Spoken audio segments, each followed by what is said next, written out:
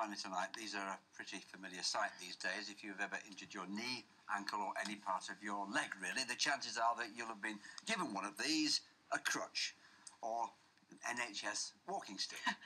But some of these are not quite what they seem. Over in Marsden, high above Huddersfield, they have a rather musical use for them. Danny Carpenter has been investigating. When it comes to musical instruments, there are no limits to man's imagination. This, for example, is a didgeridoo. This is a contrabass clarinet. And this is a National Health Service crutch. So the didgeridoo, didgerididn't. The big clarinet thingy, not bad.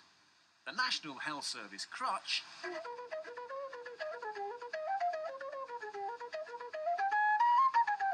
knew? Just for the record, this is not a flute in disguise. It really is a walking stick.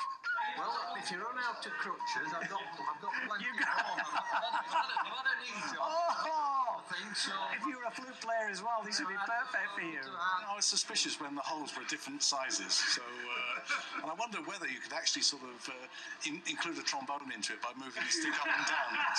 But I think it was fantastic. Clearly the thing to do is take the stick for a walk.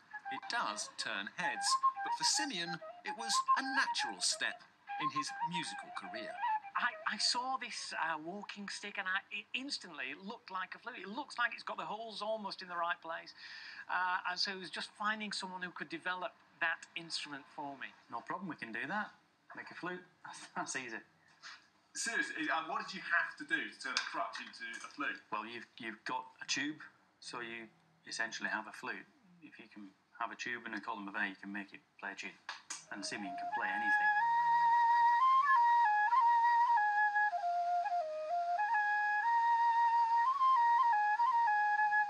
He is, after all, a serious musician. Just not that serious.